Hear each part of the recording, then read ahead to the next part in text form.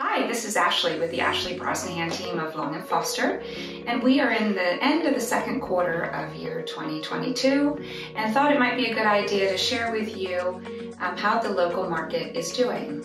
So the past year and a half, we've seen a very busy market. We've seen very low inventory, lots of buyers, lots of multiple offers, prices skyrocketing, selling over list. And so we're starting to see a little bit of a change. Nothing too drastic, but definitely a change. So we have a lot of indicators of different things going on in the economy, such as gas prices and all sorts of things. So what we are seeing in our local market is that prices are still higher, but we're starting to see a little bit of a stabilization in the market. So rather than seeing, 5 multiple offers or more, we're seeing about half that.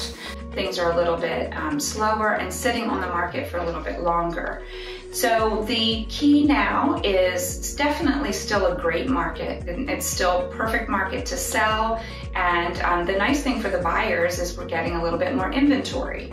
So what we're seeing that's important for sellers is that the properties are priced correctly and they show very well. Buyers are still not interested in coming in and doing tons of work. They're really wanting things turnkey, but again, still a good market. So if you need information on listing or buying, our team would love to help you. So let us know what your questions are.